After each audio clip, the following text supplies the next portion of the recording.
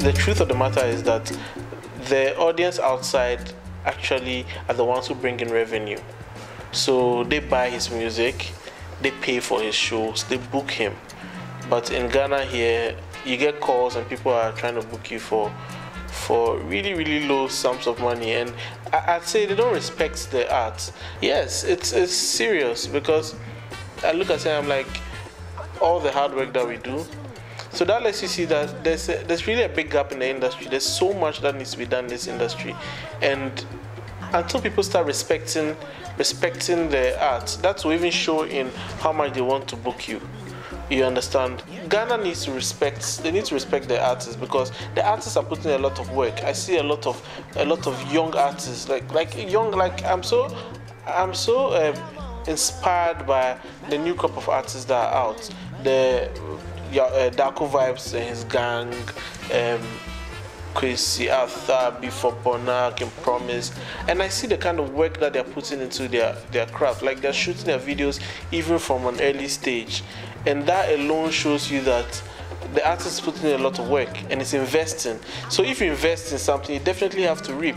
So when you come to someone that's invested so much in their work, you pay for it, right? You don't call and you try and get it for free, or try and get it at cheap or outrageous prices that do not make commercial sense.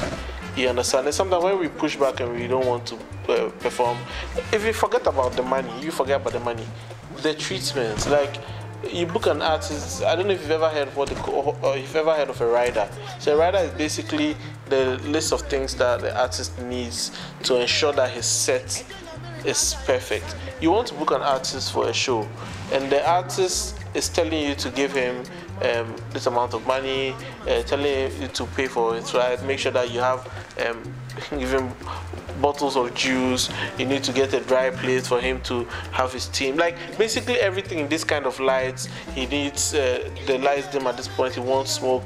He wants a band.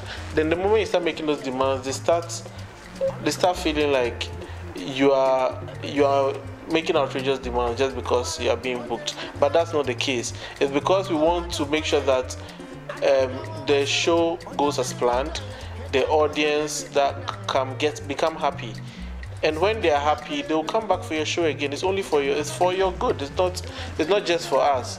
So when we ask for these things, some Ghanaian promoters should respect it. But when they call you and you start giving them a rider, and they are not used to it, because they just want to pay you 5,000 cedis and expect you to show up and figure out how you perform, or do you get what I mean? But other people call from outside, people who are not Ghanaians, people who do not even relate to the hustle. They call you from outside, from Uganda, Abidjan, Gabon, and they are giving you good treatment. We show up in those countries and they give us security end to end. They give us the dancers we want. They provide for the band. They make sure that the show is lit. And if you see the videos from the Meister tour in Africa or even the UK, wherever he's been booked, you see that there's a very good production effort there, and that's because the promoters are supportive. Like, for example, even if you look at Sonny Badu, I don't know if you should find out from anyone who has tried booking Sonny Badu before. You understand? There's a difference in how gospel artists in Ghana are booked for shows and how someone like Sonny Badu outside is booked for shows. The professionalism to it, the demands he makes, and they are not outrageous demands. They are only to ensure that everyone has a good time. You understand? So Ghanaian promoters need to respect the artists, and when they respect the artists, the industry will grow.